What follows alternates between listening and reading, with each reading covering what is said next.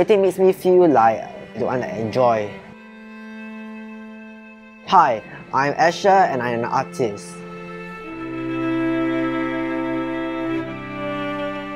Asher is a very nice-natured and a very compassionate person.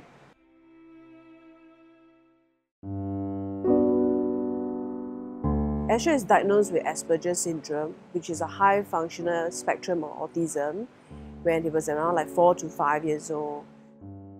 So we have been seeing a pediatrician quite regularly. The doctor was asking what he's good in. I say he likes doodling. So we say, yeah, maybe art is one of the venue that he's very good in. Why don't you develop him? So we never come across that, oh, he's good in art. So we thought, okay, maybe we sign him up with a very special arts when he's like 7 years old.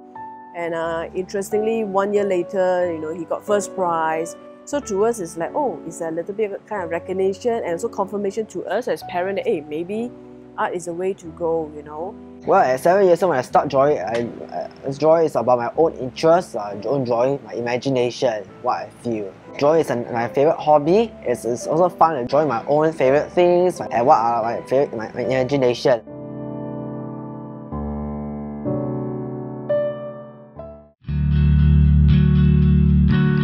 I like this activity and this project because it's about Timberland, how the giraffe can wear boots which may make it look special as if it's walking in the jungle, but this shoes when it's walk is held to cope with the environment.